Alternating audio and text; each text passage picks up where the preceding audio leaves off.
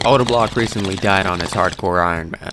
Let's go over some of his best PKs. First, we'll be watching the clip at full speed to take it in for all its glory and realize just how fucking crazy this stuff is. Then I'll be breaking it down, going over frame by frame. But right now at 50% speed, you'll see Odacock is preemptively switching his prayers. So he has, range prayer right there.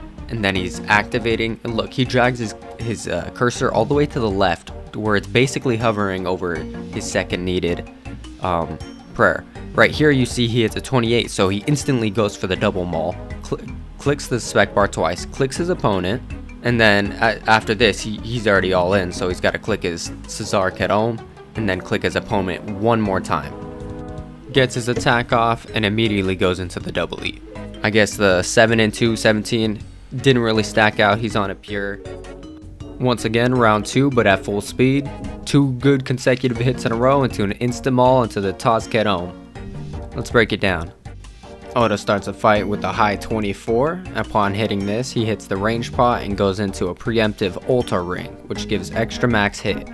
Upon tossing it on, he hovers super strength in case he gets the XP drop, which he does, another 20. Upon doing that, he actually presses the prayer, not just hovers, instantly into the wheeled Granite Maul, special attack, double click of course, clicks his opponent into the fucking Taz Kedom, all in one tick, and then of course it's Odacock, he eats his mana ray at the end, just in case.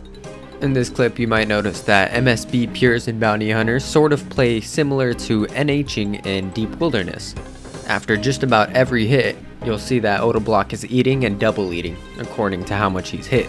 The KO potential is so high that there's almost no such thing as safing, unlike with Venge Pures. After being on the ropes and having no momentum for the majority of the fight, he takes a double E and goes for the Ultra Ring swap to go for a KO.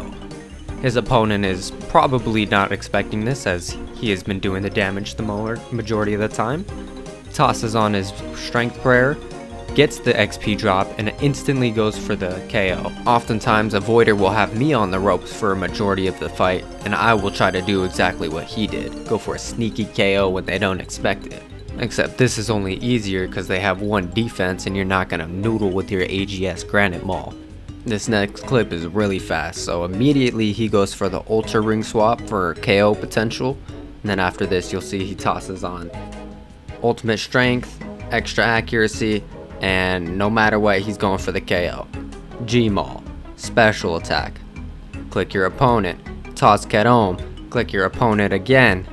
All of this is without eating, keep in mind, so only just now he's about to eat, triple eat I think. So he started with 90 HP, would he have gotten chanced is the question. Let's do some calculations. Oda starts at 90 and is hit for 23 plus 2 recoil, a 19 and a 1 from the instant G-Maul, followed by 19 Taz Kedom, all without eating. Now, I don't know if those numbers add up to a chance, I'm not sure about max hits, but that's what happened. In this clip, Odacock survives by doing a double eat mid KO potential. His opponent hits a 21, Oda notices, double eats, and by doing so, he thwarts his attempt at the KO. I don't know if that's simply reaction, PID, or preemptive thinking, but Odacock is the GOAT, sees a good 26 KO drop, instantly goes for the KO, the double maul. I don't know if Oda had PID on that, that's why the double maul went off so fast. Or maybe the opponent didn't preemptively double eat. I'm not too sure how that happened, but Oda survived and he didn't. If you have any further tips or clarifications on PID or whatever it may be, do let me know down below. And if you want to learn how to NH or Venge PK at a max level / med level, do check out my other videos. Thanks for watching.